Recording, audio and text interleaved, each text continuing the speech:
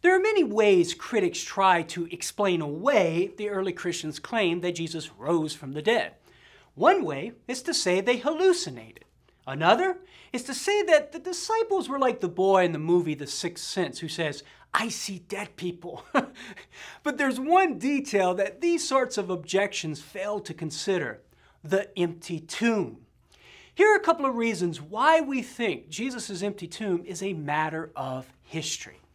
First, if the early Christians were merely hallucinating, or the appearances of Jesus were merely visions, well then skeptics could have easily produced the body, since it's reasonable to think they would have known the location of Jesus' tomb.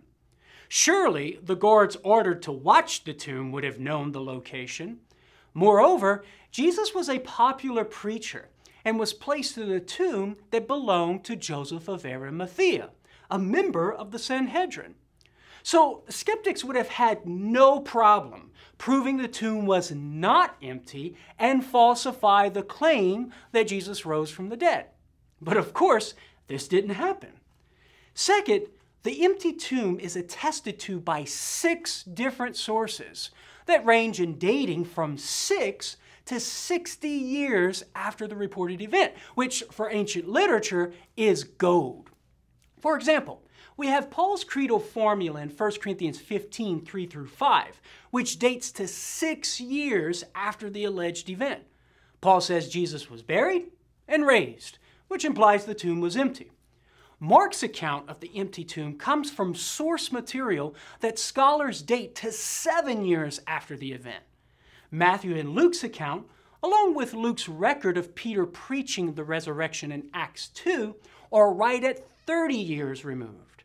And finally, John's Gospel makes for a 6th independent source, which dates to approximately 60 years after the event.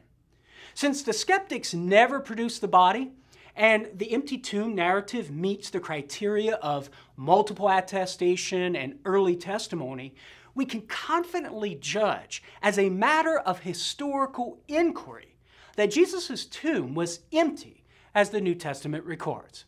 As to why it was empty, the early Christians said he rose from the dead.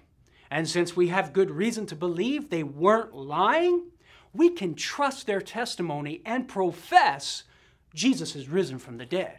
Can I get a hallelujah?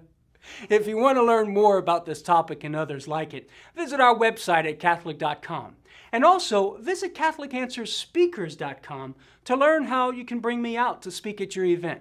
For Catholic Answers, I'm Carlo Broussard. Thanks for watching.